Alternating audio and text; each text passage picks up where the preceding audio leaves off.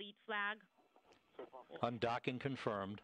We confirm mechanical. At 2:21 a.m. Central Time, 3:21 a.m. Eastern Time over the South Atlantic. Proceed is concurred. Page 246. For page 246, right? It's on the right side of the Soyuz as it backs away from the Rosviet module. The only section that returns to Earth. Aerodeca digital control. Spacecraft. Working with the HSE mode.